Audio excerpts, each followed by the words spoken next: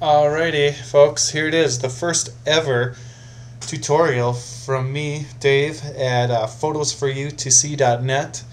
Today I'm going to show you how to combine two images in Photoshop to make one spectacular image that is better than the sum of its parts.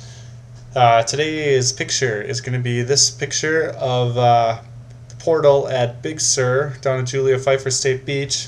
I was taking pictures there on my tripod and got lucky and got a frame with these two seagulls going through it. However, not much else interesting is going on in the frame. So the next frame I took here is timed with the splash coming through the cave, and it was a lot more interesting. So what we're going to do is put these seagulls and the splash over on this side of the frame in the same picture as this. We're going to stack them up in Photoshop, and we're going to show you how right here. Stay tuned.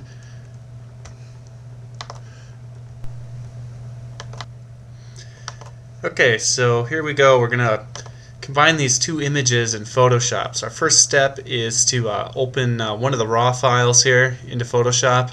So I just locate the picture here that I want to use, and I usually have the choice. I could usually a seagull picture or the picture without the seagull first. I like to use the one that's going to compose most of the background of the picture and open that one first, and that's going to be this picture with just the cave and not the seagulls. It really doesn't matter which one you open first, it's a matter of style. But here I go, I'm drag and drop that one into Photoshop, and bam, there it opens.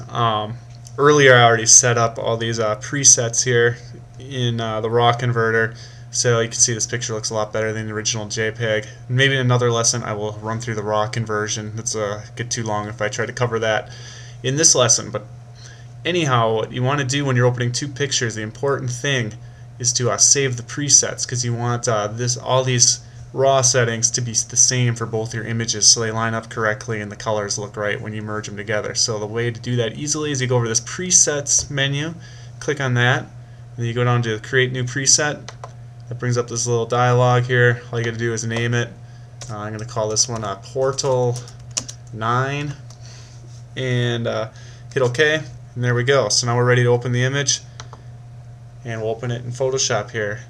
My computer's running real slow because I'm recording this screencast here. So there it is. Alright, next step is to find your other image you're going to use and drag and drop that into Photoshop. And there it is. This one, notice I didn't fix the raw settings on this. It still looks all blue and kind of crummy. But rather than having to do all that again, I'll just go over here to the presets menu, find that Portal 9, that's what I saved earlier, and click on that. Look at that, amazing, the same raw settings as the last file. So save me some time, and everything is going to be an exact match here. So when I open it, it's going to match the other image.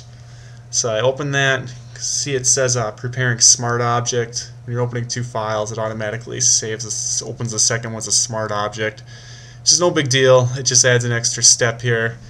First thing we have to do is hit the check mark to place the file, and since it's a smart object, we go over to Layer, Smart Objects, and Rasterize, and that'll fix it. So now we're dealing with no smart objects.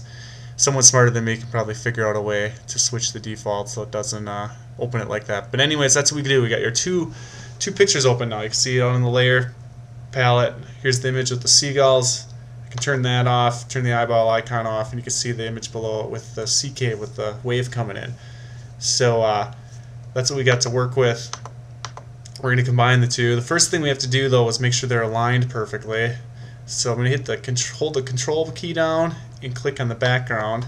See how both images in the layered palette are now highlighted.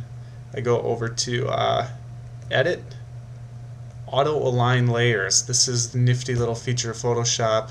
Just use the auto mode, hit OK, and that's going to line up like all these little crevices and cracks, make everything line up perfectly. So if my tripod, even though this is taken on a tripod, the tripod might have moved a little bit. So this auto align makes things line up nice and perfect, something I'd like to do. So there we go. We have the two layers are now aligned. Now, what are we going to do here to get the seagulls in one picture, or in the same frame as the beam of light coming through the sea cave and the wave. And the answer is we're going to apply a layer mask. It's real easy. Go down to see this button down here. Looks like a rectangle with a donut hole in the middle. We're going to create a new layer mask, but we're going to do a tricky one here. We're going to create a black layer mask. So hold down the Alt key and click on the Create New Layer Mask button. That's going to create, look at that, a black mask. That means that this image is completely obscured. The top image with the seagulls is obscured by this black mask. So what we're going to do is magically make these seagulls reappear. So we select the brush tool. A quick way to do that is keyboard shortcut B. There we go. We got our brush tool opens up, and you can use the bracket keys to make the brush bigger and smaller. There we go. I have a new brush, and go over here and set the opacity. I'm going to go crazy and go up to 100% and click over here where these seagulls are. Look at that. Magic. Like magic, the seagulls reappear. And look over here where I painted on the mask. That's white. That's where you can see through the mask. You can see the seagulls. So remember, I wanted the seagulls and I wanted the splash that was down here. So I'm going to also paint in where the splash was. Look at that. Very pretty. The splash comes back, so now we got the seagulls and we got the splash. It's starting to look like a Hallmark card or something. There's another thing I might want to do. I was thinking maybe there's some splash down here. Maybe I'm going to put that in here. I'll try that. I'll set my brush opacity to 5. Just play around and start painting that in. See if that looks good. It might be kind of a mess. I don't know if I like to have that in my picture. Looks like too much going on. See that? I got the white painted in here.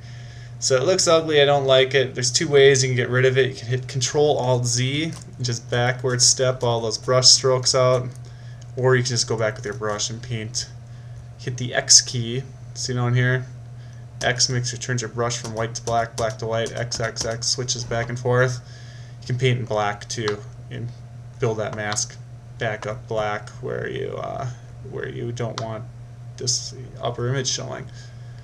So there you have it. All looks pretty decent. This is the plain old sea cave, no seagull, no splash, and there it is with the splash.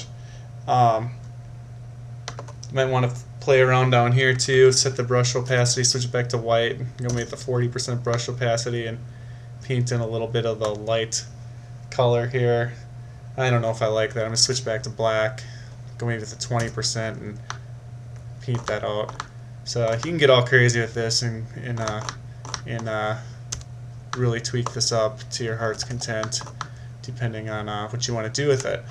So that's about it. I think that's it. I would go in and probably do a couple more just curve edits in here. But as far as combining the two images, that's it. So if you have any questions, please leave a comment. Thanks for putting up with my first ever video tutorial. Please leave any suggestions, and maybe if I get enough comments, I'll go ahead and make the raw conversion tutorial too. Now that I have this video stuff, the sky's the limit, so get ready.